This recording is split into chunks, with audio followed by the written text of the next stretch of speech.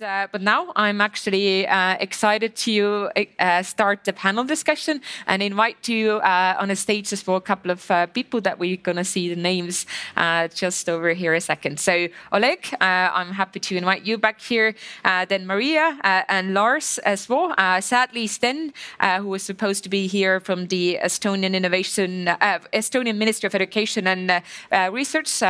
It's November, so people get sick sometimes. So he sadly wasn't able to join us today, but we will try to, replace him a bit. And Maria, we can have a bit of oh yeah, you can come closer to me as well. That's fine. All right. So we already talked about again a lot about like also the teachers and their readiness as well. So maybe I will kick it off and kind of have a round here. So in terms of their readiness.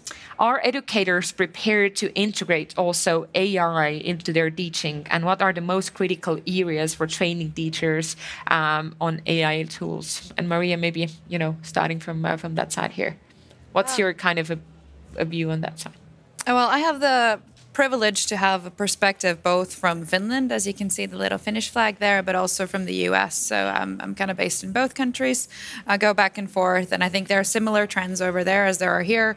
There's just such a wide gap between the most proficient teachers of today and those that are far, far, far behind. And I think this is largely correlated with where the schools are located. So typically capital cities have greater resources and more skilled teachers, and that's not so in the rural areas. So that's something to account for, that the skills gap has this kind of a regional dependency as well. But if you especially compare, you said you have an experience from the US side, and now as is this conference especially focusing on the Nordic and Baltic side, do you think there is a big difference also in terms of comparing the readiness in terms of the countries and having that wide knowledge in these senses?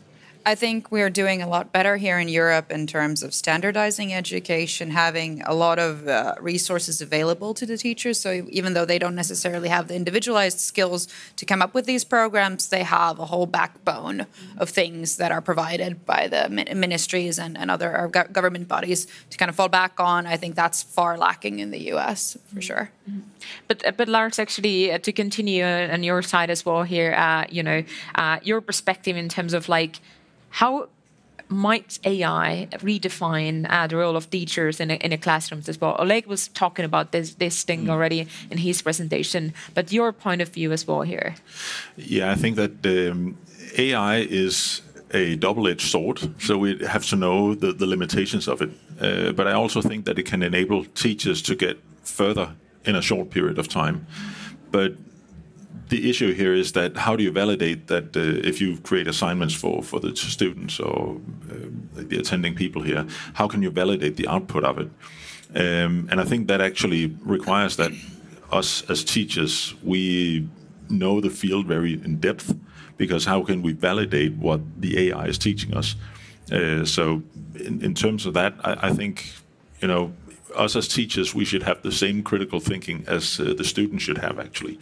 But I think it can help us in order to create the assignments faster.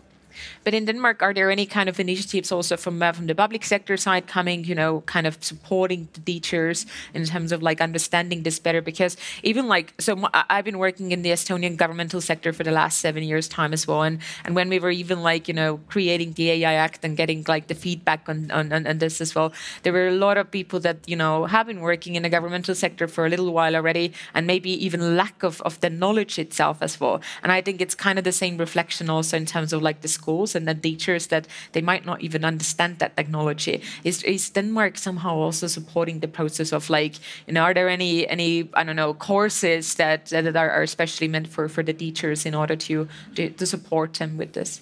Not that I'm aware of in the time of speaking here. There are initiatives in the organizations where we try to look at, okay, is this safe? Can we use it in a safe manner? And then companies essentially buy into Copilot with Office 365, and then we know that there are some issues in regards to that. Are the data that we share with the AI, is that private? Is this something that we are in control of. And if not so, then we can buy into private AIs. But are they really that private? I think there is like a gap there where we have to define: are there any controls? Are there any limitations we can put in order to share?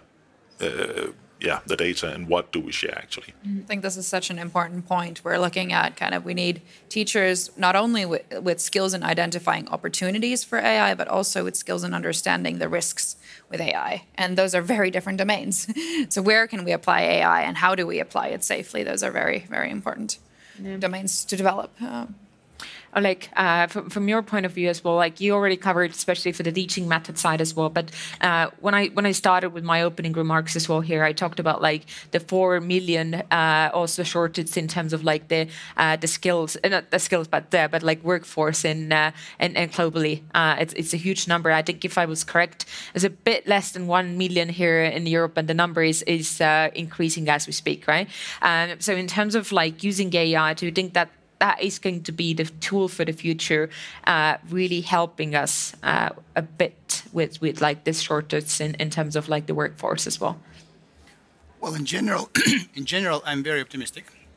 So I think that it is a mighty lever, what could help teachers to save time, to do more, to be more efficient, and so on and so on. But we have to understand that, we have to work hard in order to make it happen. So you asked, about this readiness of the teachers and the level of education for them, for teachers. So it's a very important question. So I don't have so many concerns with regards to readiness. I think that they're ready to dive deep in this area. But we have to understand that educating of teachers in this particular situation, this is something what is absolutely unprecedented. So, because we have to do it in several layers. So we have to talk not only about the technology and even technology. That's a matter of the opportunities and threats, exactly like Maria said as well, right? But it's a matter of methodology. So, for example, this flipped classroom. So the way how you are acting in front of class, together with the class, and so on and so on. So it has to be changed. And from that point of view, I would say that quite a lot of those skills what teachers used to use up to so far, they will be less useful right now, and we have to to a certain extent to relaunch the way how teachers are acting. So from that point of view, it's absolutely unprecedented what we have to do. But in terms of like going back now maybe to the awareness of youth, the students themselves as well. You have an experience also with a few kids, and in terms of like, do you have any examples that you can share with us of the AI-based tools that can make actually cybersecurity learning more kind of accessible and at the same time also engaging to the students as well? Because like in a lot of ways, people think that it's just tech and they feel also a bit of that it's so far from them and it's not so maybe interesting to be engaged. And if you think about like these young kids that are doing the ethical hacking just next to us here and going around in this room and seeing how excited they are to be part of this, like, do you also have any kind of examples or the tools that you really have seen that are working well with kids? I can start. So we've been actually piloting CyberCoach in schools. And that's not something, we were very cognizant of the fact that we're like a chat-based learning platform, which is great for adults in the workplace. Adults don't necessarily miss these hyper-visual, music-led games that kids are playing. So we thought that for kids, this is going to be so boring, they're not going to like this. But actually, kids seem to be really intrigued by it. And it's like, what's happening next? And it's just such a kind of unfamiliar format to them that it's already intriguing. So we're not even competing in the same category of all of the Minecrafts and whatnots they're playing on their devices, but in a whole new category, and that's intriguing. So I think kids are very malleable and they're very kind of eager to try new things and learn in different ways. And I think that the uniqueness about CyberCoach is that we can provide the kids an anonymous learning environment as well, so they don't have to fear that, okay, I'm going to make a mistake here and now my friends know or my teacher knows. It's all safe and kind of fun way of learning. So we've had good experiences with that in schools and in kind of different kind of format compared to their day-to-day. Mm-hmm. Lars? Yeah, well, I come from a security company as well, so we try to teach the youngsters out there, and that will be in all ages, what are the dangers of this? And what we're looking into here is also what are the deep fakes on the internet right now, and that goes back to what we just saw with Kadi, just to think critically of where data comes from and where it is and what kind of power that it puts in, because right now that we have seen in Denmark, we have regulated against artificial created porn, that, you know, where people are put in with creating deepfakes in that sense. So that is something we're starting to regulate. But we also show what dangers can be in that area here, because right now there are tools out there ready available in the time of speaking here where you can do these things. So putting that into perspective and also putting that into a learning to say, okay, what are the advantages and also what are the dangers for it? Because it goes both ways in my mind. Oleg? With regards to students, I think that the biggest threat, what we are facing right now, this is something what I mentioned in my speech as well, the biggest threat is the temptation for students to start to outsource the thinking process. And we have to tackle it, we have to deal with that. So, I mean, it's in terms of students, I would maybe put the laser sharp focus not so much on technology, but on critical thinking, on metacognition. I mean, it's explaining that thinking is fun, and it's just great to do, to think, you know. So because this is something where we are still better than machines are. Especially if we are talking kind of this about the capacity of building the bridges in interdisciplinary areas, from chemistry to biology, from biology to physics, and so on. We are still better than machines, and will be in a foreseeable future better than machines here. But it assumes that we know how to think. It assumes that we have certain skills and desire to think critically. Yeah. But also the creativity can potentially die out over time. Absolutely. Because if people don't learn to think and be creative, you know, then creativity will die over time in the worst manner. Yeah. Absolutely. So our audience can also join the conversation by, you know, asking questions. We already have received also already one question as well that I also personally very much like here. We need superhuman teachers for AI in area where they are struggling to find, where we are struggling to find teachers overall. How can AI maybe be attractive to bring youth into teaching? How do we attract more, again, younger people into the field of teaching, becoming a teacher? I mean, Oleg, you are working as a teacher today as well. How can we get more young people, and would AI be able to somehow help us as well in that terms? Well, you know, this question starts from the statement what is already questionable. So we need super teachers, right? So I would rather put the focus on the fact that let's create the situation environment where we are facing the gradual transition, small steps one by one. So small steps how to change the way how we are teaching today. So I do argue that a lot of teachers who are today in front of class, as we speak, they're right now staying in front of class, they are capable and willing to do that. So let's just kind of to leverage them in that, right? And we will face the reality where the life will be kind of better every single day with that, right? And you also, I mean, I'm going to stick with Oleg for one more second here as well. We discussed also before about, like, you know, using AI as kind of a grading of her assessments as well. What are the biggest kind of, you know, pros and cons in terms of using AI to assess student performances as well? Are you doing this already by you know, implementing somehow the AI methods too? No, we are not using AI anyhow for grading or assessments, absolutely consciously. It's a matter of models today, and there are, I mean, at least I have not seen any trustful models for that. So it doesn't mean that there are no such kind of models, but at least I have not seen such kind of models. But at the same time, it can, again, so the decision should be, I mean, we have to be in a situation that decision is done by human. Right, so the AI could provide certain data room, whatever, but decisions should be done by human. So where AI is better than we are today is grabbing and maybe combining and layering all this data, what is needed, but humans should be the person who is making the decision. what's your point, Maria, in terms of like we discussed when we had a off the stage a talk about this as well, and you said that you also see that there might be a potential, but like in terms of like how we answer in a way that it's not like that it's fair and it's unbiased as well. So many of you in this room already might be aware, but this is actually one of the use cases that the EU AI Act aims to regulate, thankfully, since it's a pretty damn scary area. Pardon my French. So it will be considered a high-risk AI model, and it will have specific requirements around transparency and safety. And ethics that are transcribed in the law already today. So that's something that I'm very, very happy about, because as a cybersecurity professional, it's so easy to see where this is going wrong. I mentioned how we're already seeing the technology hallucinating today. So for me, finding those ways to ensure that whenever we're, even as a decision support, we cannot be giving those teachers inaccurate data.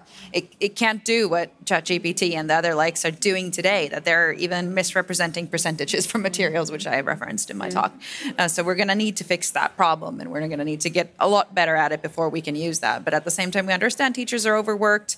So the more we can automate like these mundane tasks teachers have and figure out where they can actually get creative and add value, that's also going to help us get new teachers into the industry, because it's no longer going to be about this just standing in front of a classroom. There's going to be much more diverse methods for teaching children and making use of technology. Mm-hmm.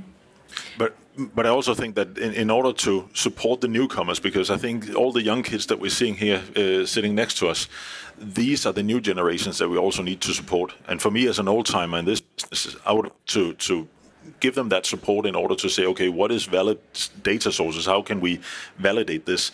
But then AI can help them express what they want to represent for the rest of the classroom. So I strongly believe that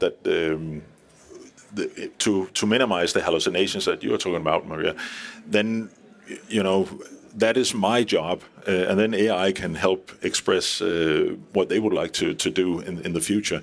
So I think that the presentation, the wording, all that can AI help us with. Mm-hmm. So the research can be helped with the old timers, to say the least. And it's great at creating like we make use of in CyberCoach these conversational interfaces, because chat-based learning is actually really effective. There's a lot of science that goes beyond, a lot of science behind that we learn through dialogue, not so much through passively watching videos. It's learning peer-to-peer through dialogue is really effective, and that's something that large language models can enable at scale. So that's one of the opportunities that are exciting here. Yeah, we also received one question that came from the audience as well. In terms of there has been a lot of discussions that EU likes to regulate a lot of things. I mean, in some ways very positively, where we talked about again that we can somehow also manage the risk aspect there when we have the right laws, preventions, and so on. So the question is how can we help EU become a more innovative, less defensive actor in the cyber arena and countering strategic disadvantages in a dangerous geopolitical environment?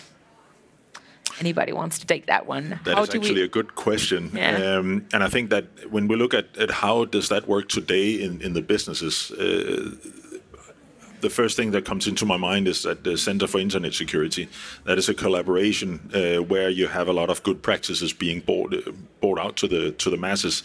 And I think a similar thing should be created here, and that should be based in the different countries to make a group that collects all the knowledge that is collected in that sense, and then being centralized in Europe somehow. I think the answer is simple, but then again, yet sophisticated. One of the important answers as well is education. I mean, we're talking about education a lot today, but that's one of the solutions here, because today, I mean, we're electing people to make these big decisions that are going to have very far-reaching consequences for our entire society. So the more our general public, every citizen has the skills to evaluate their skills and get really skillful individuals into these decision-making positions, the better we will be positioned as a society, the more resilient we're going to be as a society against all this. But I regulation, think, yeah, sorry. Regulation is not necessarily bad, right? So as long as you are involving real experts to the process. So if we just can ensure the fact that the real experts, those who understand what is happening in this area, those are involved in creating the regulation. That regulation could be very. We have seen in Europe a lot of examples of regulation what has a positive impact, right? Absolutely. But in terms of like we focused a bit on the EU side and regulating and everything. Are there any countries that we should look up for outside of the EU that really has find that kind of a balance there in terms of again including AI more into also in an educational system and for the cybersecurity sense? Because my background again from the defense sector side was always that we were looking into what Singapore is doing, also Israel and their methods in order to implement the AI models into teaching the cybersecurity skills and so on. Have you seen any good also examples on a national level somewhere that really has worked and where like EU should also look outside for as well? I think we're so immature in regulating this new technology that there aren't really, like the EU AI Act is really a landmark law in this sense globally. And I mean, if you look at GDPR, the privacy side regulation, I mean, it took US 8 years and we're now coming up with national privacy laws. And we're, of course, copycatting a lot from the European laws. So I think EU is actually leading the game in terms of regulation in this space. There are innovations in terms of using the technology, but I think we need to think before we use it. So I think this approach where we're already, I guess, a few years late with the regulation, but at least it's coming now, and perhaps it will have a positive impact before we get too deep into using this technology everywhere in our society. I totally agree with that because I think this have actually exploded for the past 2 years. Yep. ChatGPT, Copilot have just reached the market, and when that reaches the masses, I think that is where you put the power into the people's hands, and then we have to see, okay, what will this implode or implement in our society today? We haven't seen the top of the iceberg yet, I think. So what we need is to build up some knowledge around that in order to, start to regulate into it. I totally agree with that. So it's exactly the place where the ice is meeting with fire, so meaning the conservative system is meeting with the age of innovation, and once again, so education should be conservative. So it's absolutely embedded inside the education. It should be conservative, and education cannot just take every single technology what is appearing and say that it's for granted and let's start to use it. So it's we have to understand what is a better way to implement the technology. So I think it's absolutely normal that today Estonia today is rather on a forefront. I truly believe that in trying to understand how to embed that. But I have not seen any countries that have already introduced some notions on governmental level. At least I have not seen them. But in terms of, again, we talked about also a lot of kind of misunderstanding of AI and kind of the fear of the AI. I think in both from the student's perspective and also from the teacher's perspective as well. Do you have any kind of examples, like what really has worked? Is it just, again, the simple answer, we should educate them more, they should understand this more, or just something from your kind of years, your experience that really has worked in order to get rid of this kind of a massive fear of the AI? Because when we discussed with you after your keynote as well, the again, opportunity side and the threat side there as well, how can we make sure that, again, there is, not the fear, but actually seeing this as a chance of doing something better, doing something faster, and mastering your skills in that sense? Anybody? Any examples from? I think there are some things that we don't fear enough. I think Laros brought up the important angle of the child sex abuse material and how it is like a very real risk when we're just uploading kids' pictures into these systems. That is exploding, and that's something that we don't talk about enough. Figuring out ways to prevent that and prevent actual real life harm to children. But on the other hand, we also have these unfounded fears that are preventing our opportunities. So teachers are afraid that they're going to be replaced by this technology. And as Oleg said, we are very, very far, if ever that would be possible with this technology. It will be a great assistant, a great co-pilot, exactly as Oleg said, but it's not something that can replace humans, not for the foreseeable future. Well, in my experience, I've noted that several of my students have used it as a secretary service, as writing the big text and then changing that afterwards. So that can get the students faster doing assignments. But then again, they also have to know, how do we find the right answers? And I think sometimes, both as teacher but also as technology, we have to take a step back to say, okay, how do we find the real answers? And then we can use this as a sparring partner. To maybe ask questions to say, okay, how can I find solutions for this and that? And then we can approve it or test it out as normal education would be anyway. So testing it out and making the bulk work for us, basically. That can be the positive benefit. Yeah, just on positive examples, just a couple of weeks ago, I had example with one of my students. It's a middle school student, not a high school student. They faced a challenge with just kind of square roots type of exercises. And I showed to him, and it's very kind of introvert type of student, right? So it's he needs a time for himself, and it's maybe to a certain extent.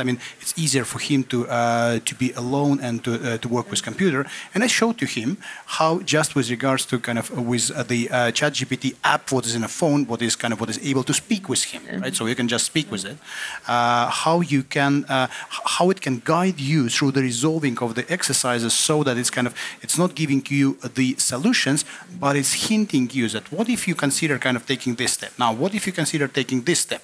And so on and so on. And it's pretty gamified for a student. And in a couple of days, he came back and said, "Oh, I understand how it should be done." Because it's assistant what is working in parallel with teacher and helping this particular student using this technology. What could we more imagine? Yeah, just for the manual task and then things that are taking us a lot of time, that replace them as well. This is exactly what we see with CyberCoach as well, providing you're in that classroom and letting those introverts learn from kind of one-on-one environment as well. So kind of complementing the classroom learning with this kind of a more like so kind of like a very personalized approach also. And I think that's something that is also very, very important, because like in terms of like when I used to go to school, like everybody were like taught the same way, but like we were so different, and actually you needed much more of maybe a personalized approach. And I think that's also where AI can play a big part as well. Sorry. No, just that we can have individual students already today choose that, okay, I want to learn from CyberCoach in a funny way, or I want to learn in a more serious way. I need more explanations. I need more help, so we can adapt, use this technology, these large language models to really adapt to the individual kids' needs. So that's something that will profoundly, of course, affect being able to get all the kids on the same level, regardless of their backgrounds. Yeah. But I also think one of the positive things can be, as Oleg said, that rephrasing the answers. So, people learn differently. So if we can rephrase the answer or the questions a little bit different, that is where AI come into play, because you have a lot of data sets it's probably going to be trained on. So that has a lot of different wordings, and maybe teaching, let's say, programming, that would be a hard thing for a lot of people to learn, and yet easy to get hands off. AI can actually speed up that process, I think. And I think also the language learning side as well, actually, is something that, in terms of like, I also use like ChatGPT for like when you're like really in a hurry and you need to write something very fast, and then like actually learning a lot of new words that I wouldn't use myself, and actually you go through that material and you learn a lot of things. And I know that also there are methods that you can use AI in terms of like, having a conversation with you in different languages as well, and you can set the tone again, that there is a situation, and that's the tone I would like to hear there as well. And here comes one quite important point for students as well. So it's absolutely okay if they are ChatGPTing, and there's absolutely okay if they are kind of asking ChatGPT to do something for them. But what I'm strictly against of is just copy pasting without understanding what was happening there. So it's if, for example, in a classes of Python, they are just kind of copy-pasting certain pieces of the code and inserting in Colab, that's not okay. But if you understand what exactly is happening there, so if you're able to, this is something what we have to teach students to learn how to understand what have you got from there, and then you're learning by yourself as well. Yeah, kind of structuring this by yourself as well, because I think even like on the social media and even like receiving emails, I think all of you can agree that sometimes like you can really understand that this wasn't written by that person, because there's a lot of things that like you know are related to the ChatGPT as well, and then social media posts especially, that it's something that it doesn't sound natural, and I think for the teachers as well, that they can really identify when this is not coming from their specific student, when they don't speak that way and that way as well. So. Hiring today is a nightmare. Everybody can sound like the perfect applicant by using these technologies. And I think to this point, another good use case for all these language models today is that we can actually try to figure out, like, is what we're thinking actually new, or is it something that everybody already knows? So if ChatGPT gives the answer, then you can pretty fairly establish that, okay, I had no new creative thinking here, but it's a nice way to kind of use it as a sounding board for your ideas. Mm-hmm. Well, normally, if some of my students would use AI, I would probably ask them to say, okay, you got this from AI, can you explain that, what happened behind that?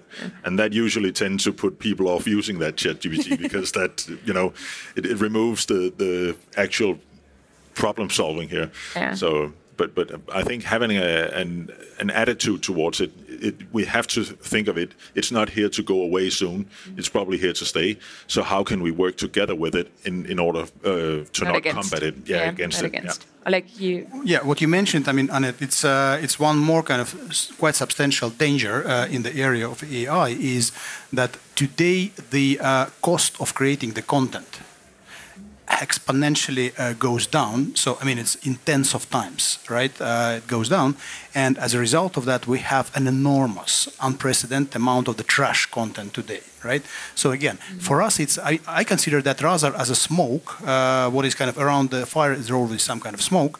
But for us, again, it's rather an opportunity on that particular example to teach students how to understand, I mean, what is real information and what is just kind of some trash created content.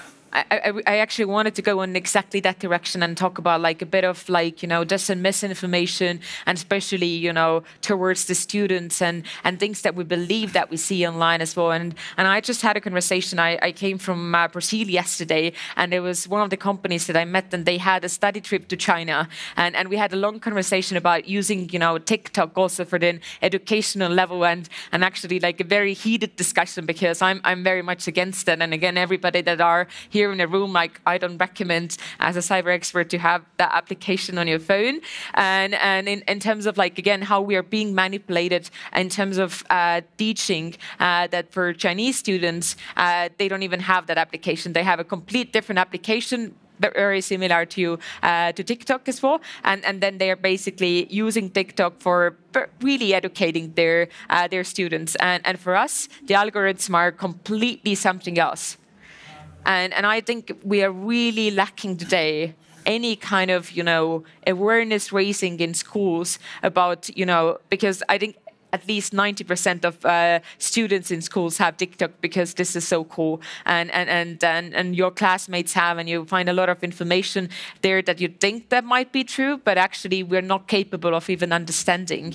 And so what do you think? How big of a challenge this is today, and are there any methods that we can use also technology or schools to kind of fight against that? Because I feel like it is actually a huge threat to our entire democracy. I would put it that sense. It's hugely important teaching children not just like information literacy, but algorithmic literacy, being able to recognize these different information kind of influencing attempts at scale. What we have learned is that actually this kind of anonymous technology that you chat with can even be more credible for children. So what we do in company setting is we provide the platform for the company to train their employees, but they can also train their employees' families with it. So we have a lot of data on this, that how children are using it and how parents are learning it, using the tool to educate themselves on how to educate their children. And there's the power in this combination. So you have a message coming from your teacher, you have the same message coming from your parents, and then kind of enforced by technology. Yeah. So you have it coming from different sources. So it's not just that, it's my mom said this and I don't like my mom, so I'm not going to believe them, but I might be more inclined to believe this technology. So kids, of course, are very different, but kind of having multiple same sources of truth. I think that can be powerful. A Danish example of maybe as well. Well, I would say that a lot of the young kids that I've met is lured into that algorithm because, AI might sift through what people like to look at and how long with time we're looking at it. So I think that is actually one of the issues we have right now. But if we take it a little bit further to look at what does the power of AI actually is, or what the behind is. We have an election going on in the foreign countries right now, and looking at the power that for the potential they have, they say that it might change the output of the election. Absolutely. And teaching that to kids to say, okay, if you want to learn something, get into physical groups. I think we have to take a step back here. That's what I'm trying to say. Yeah. It's about the risk and an opportunity in a very concrete way. Yeah, exactly. Yeah. Yeah, I mean, let's make no mistake. The AI is able, and we do have an examples today. AI is able to manipulate the unprepared human, right? Mm. So you can just kind of a little bit YouTube, and then you will find some examples. Definitely, we do have these examples. So.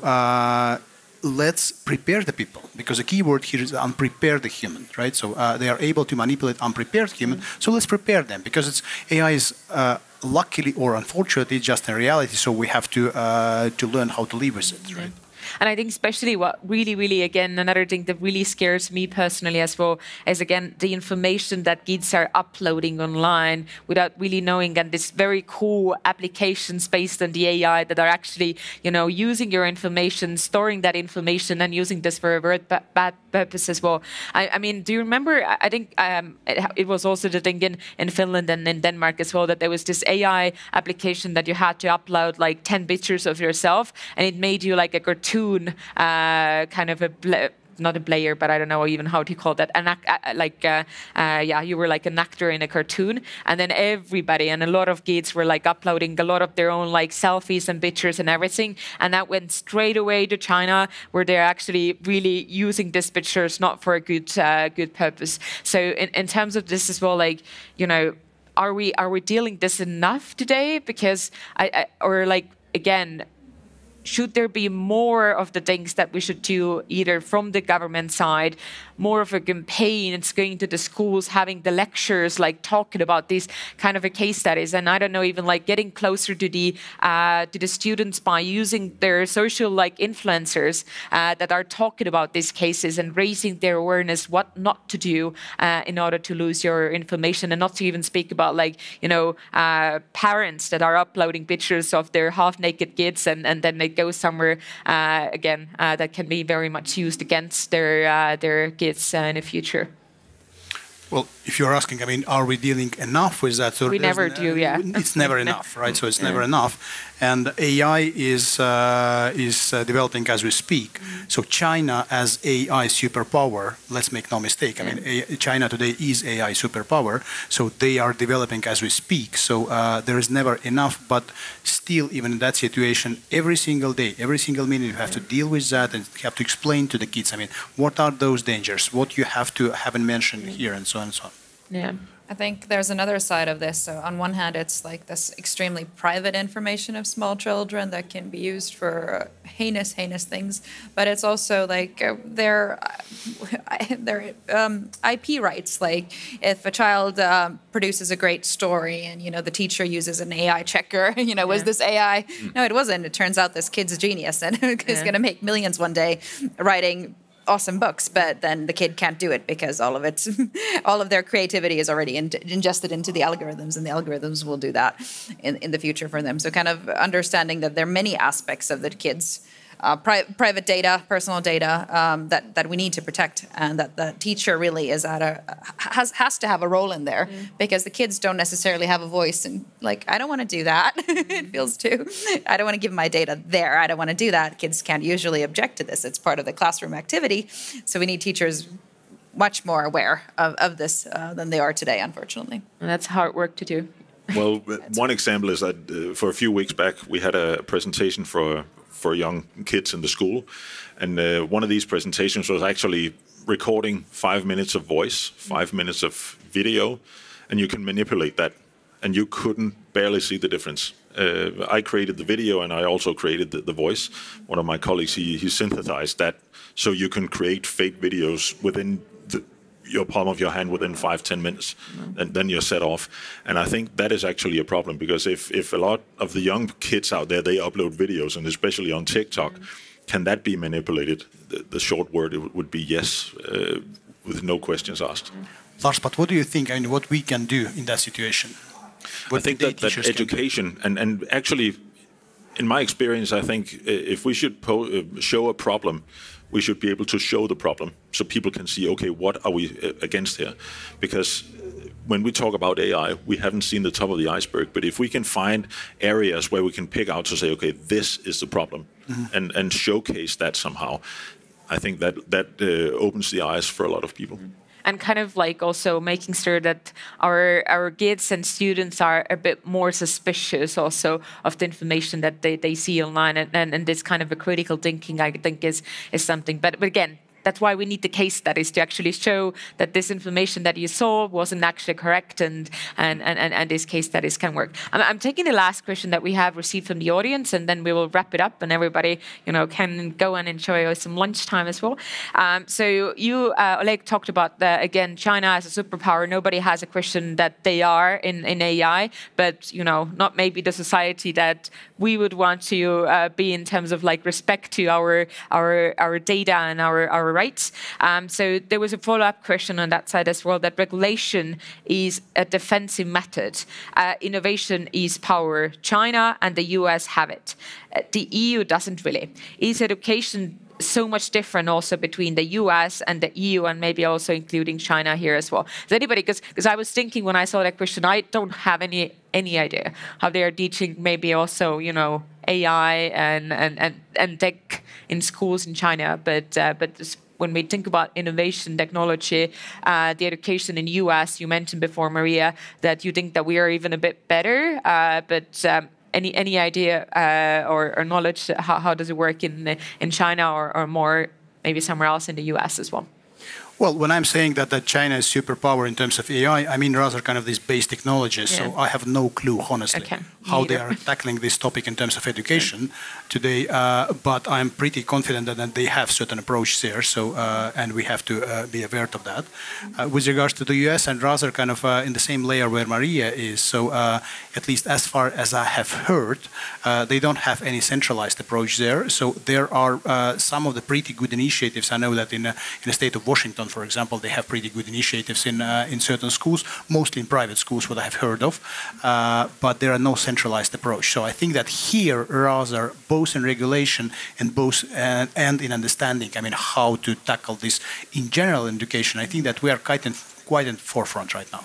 Exactly, and we have really, really impressive EU-wide collaborations as well. One of the examples in the cyber education space is the Cyber Citizen Initiative, which involves several EU countries together working on citizen education in cyber. Or even like the Finland and Estonia are even sharing the spaces of AI, like a free course that you can do online. Also, again, together between the University of, I think, Helsinki and Estonia as well. So that's also like a good example. Well, the last initiative that I've heard of is that having an attitude towards AI, we can look for ENISA here in Europe. That is the security agency we have here in Europe. They actually have guidelines on how to regulate that and control that in companies. So it's worth having a look at. All right, but then let's wrap it up so that everybody can take a bit of a break, think about what you heard here, and then again, what would be your contribution in that sector to really make sure that we have enough knowledge about use of AI and cybersecurity, and how to really take more of this as a chance for opportunities and not so much on the big threat that is facing us.